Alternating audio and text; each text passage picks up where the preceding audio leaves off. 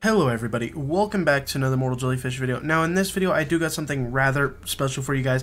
I unlocked the Alchemist kit in the Battle Pass. To do that you just simply need to play the game and get level 10. It is a free kit, but this video is going to be whether you should or should not grind it, or you know, just in-depth detail of what the kit does and how it works and how it functions. As you can see up here, we've spent 66 minutes in this lobby testing things and going all in depth with this kit to figure out what it all has. I'm going to teach you guys spawn commands and lots of other information about how sharpness affects the damage, and basically just a ton of information. So if you do appreciate me wasting my time and share wasting their time here for over an hour, make sure to smash that like button. And on that note, let's get into the video. Okay, so as we kick off this video, I do just want to remind you that this is not an entertainment video per se. This is 100% going to just be a ton of information coming your way. So if you really want to learn in depth about Alchemist, this is your video. And that said, let's get into this. So just starting off, I have all the Alchemist items here. I have our 3 ingredients, which is mushrooms, thorns, and flowers. What you're going to do is you'll see these spawn around the map, and you're more than welcome to go collect them. In normal games, this is what you'll do. And when you collect enough of these, you'll go back to your base in the shop, and you can buy yourself a nifty cauldron. As you can see there in the shop, gonna cost you 15 iron, not too shabby. Once you have that cauldron, you can put this down and you can mix a combination of these 3 ingredients. So for instance, if I put 3 mushrooms in here, you'll see that it starts to craft. This is the whole premise of the kit. You basically want to roam around, grab the ingredients off the ground, and then put them in the pot and cook them up to make different potions. Those different potions are going to be mini shields, time bombs, sleep potions, healing splash potions, and a poison splash potion. That said, that is the basis of how this kit works. So moving forward, I'm going to list 5 pros and 5 cons just overall of the kit as a quick just instant information out there, and then we're going to dive into detail about spawn commands, damage these things do, and just how they function, each potion themselves does. So right off the top of my head, 5 pros here. The first one is going to be that you have heals. Now you're going to have that heals via this splash health potion, which will look something like this. You could throw that and heal. So let's do some damage to ourselves here, and I'll show you how this heal potion works. It will also work on you and enemies. So you can see that I could throw this on the ground and we get healed. Boom. Big thumbs up, so you have heals. Second pro is going to be strong armor pen with poison. And as you can see, my friend here is in emerald armor, and this still hits pretty hard. If I do remember correctly, this should deal about 14 damage to emerald armor with no armor penetration, so that's pretty good. So you'll have good armor penetration options too with the poison potion. The next thing that is a pro is you can CC or crowd control, basically stop people from doing stuff, and that's going to be in from the sleep bomb. When you throw this, you got to be careful because you can sleep yourself. I'll show you that here.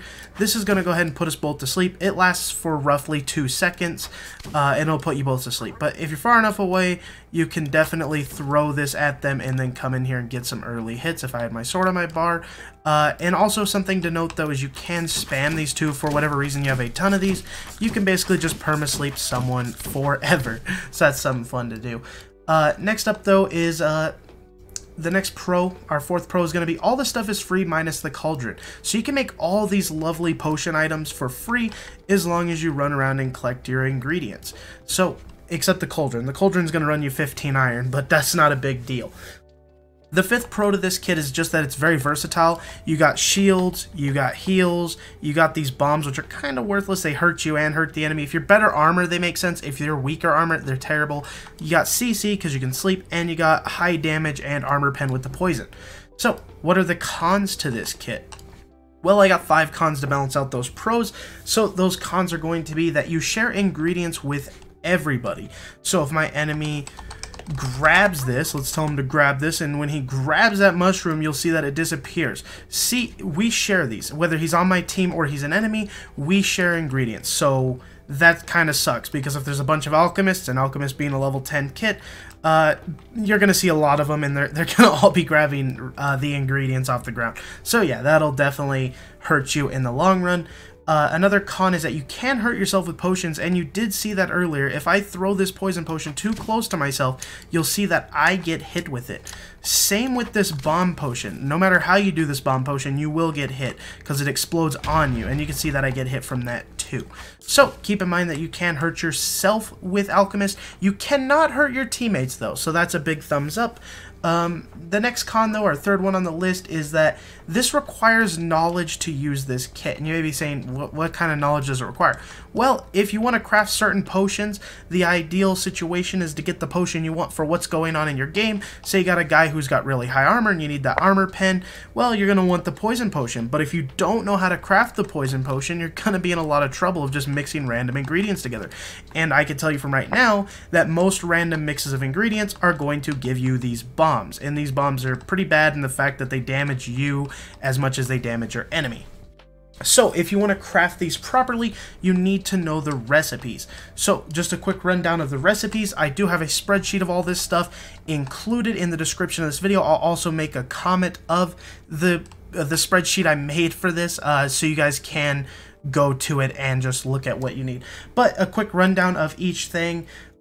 Shield comes from wood, flour. So if we go wood, flour, this will give us a shield potion. We're going to have to wait on that, I think. It's going to take a little bit of time. Wood, flour. You can see we get a shield potion. You can do wood, mushroom, or I don't know why I keep calling these wood. They're thorns. Thorns, mushroom will give you a poison potion. So we'll put those in there and you'll see that craft us up a poison potion. And this is why you need knowledge to use this kit to its best capability. Flour is going to make us a health potion. And then last is going to be mushroom for a sleep potion. That is all the combinations to make the different potions. Everything else will make a bomb. So wood makes bomb. Wood, mushroom makes bomb. Flour, mushroom makes bomb. Flour, wood makes bomb. And wood, flour, mushroom makes a bomb. So, like I said, there'll be a spreadsheet in the link below so you can check that out.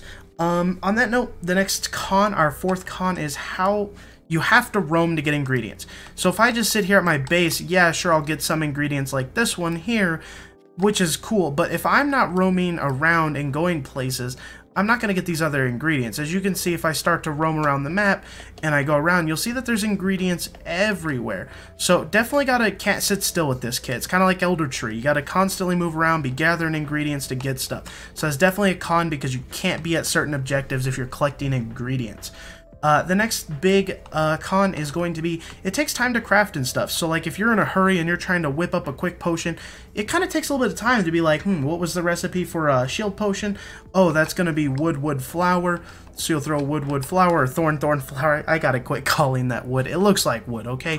So you gotta throw that in the pot and you gotta have that on top of your head. And that's gonna take some time to craft. All this time is taking time. And then you can see it even takes some time to eat these things. So yeah, it definitely takes time, and that's definitely a con. Now that we're done with the pros and cons real quick on the board, we're going to dive into some deeper details here. And yeah, so basically we've went over the crafting patterns. Those will be in the description below, as I said. But let's talk about damages and what each item does. So your mini potion is going to give you 15 shield. Nothing special there. If you continue to eat mini potions, you're not going to get anything more than 15 shield. You can give them to other people if you'd like, but just simply pressing Q. So it makes you a good support unit. Next up, you got your health potion, which is the next simple one on our bar here. And all this is going to do is heal you 20 health. It does not seem to go up or down either way. As you can see, if I throw this, I get 20 health. 21, well, 1 was when I threw the second one. But you get 20 health off the sleep potion at max, well, the health potion at max. The sleep potion is going to last for 2 seconds, just puts people to sleep. Simple as that. Now we get into the poison and the bomb potion. So bomb damage is obviously going to do the same amount of damage it does to you as your enemy for the most part. Explosive damage does get a little crazy, so everything has a little bit of a variable. Like for without sharpness, it did like 24 to 28 no armor, and that did like 4 to 5 to emerald.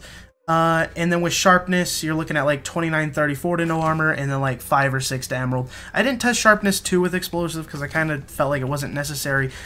Overall, you shouldn't be making bombs, in my opinion. Next up, though, with poison, you're going to deal like 36 damage base to people with no armor. As you can see me do that to myself here. We'll take about 36 damage from poison. Leather, it's going to be 32, iron 25, diamond 22, emerald 14, and then if you go sharp 1, those are obviously going to go up, and when you go sharp 2, you're looking at something like, with sharp 2, you're looking at 49 damage to no armor, and then 21 damage to emerald. So if you had sharp 2 versus emerald, 21 damage for 1 poison potion, that is pretty good. And it does stack with static, will not stack with fire though. So you have to have static if you're going to use the poison. Static poison alchemist is disgusting late game. It just kind of reminds me of Raven. If you could use Raven too, but Ravens cost you emeralds. You could just get poison potions for free. Maybe, I don't know. That's up to you. That's basically all the information you're going to need. If you do want the spawn commands, like I said, for all the items that I have on my bar, those are also going to be on the spreadsheet, and I'll probably paste them into a comment or in the description. On that note, guys, should you or should you not grind for Alchemist? Honestly, it's level 10. It's the start of the Battle Pass. Unless you're, like, not playing at all, you're not going to get it. But is it worth playing, I guess? Yes and no. It's a very versatile support kit, but you gotta remember we have other versatile support kits in the game, like Baker, who has healing and speed boost, which are both very strong, 30 heals and then speed, so it kind of makes a little bit of this not as relevant as you'd think. But yeah, I think definitely you could do something with the poison and the heals. Those are both really good. Shield potions are decent later game. Early game, 15 damage is nothing. But yeah, I mean, it's a mediocre. I'd say it's a mediocre support kit, but considering that it requires you to get level 10 and it's free, make sure you get this kit and pick it up and add it to your collection. It shouldn't take you long to get level 10 as long as you're doing your missions and just simply playing the game. You'll definitely get level 10 in no time. I didn't pay for any ranks. I just got this kit by playing myself, so if I did it, you can do it. I believe in you. On that note, I think we're going to wrap up our video here on this. It's been super fun testing Alchemist and stuff. I don't think it's a kit I'll play a ton, personally, just because I think there's better things out there. That said, it could lead to some more interesting styled gameplay if you want to dabble in that and get something different in your life. That said, we're going to wrap up this video by thanking our YouTube members. So thank you, Mama Peace, thank you, Redwood Deadwood, thank you, Axolotl, thank you, A9 Gaming, and thank you, Darkest Troller. Thank you all so much for being members of this channel. Hopefully this video was helpful for you guys, and I will see you all in the next one. Peace out.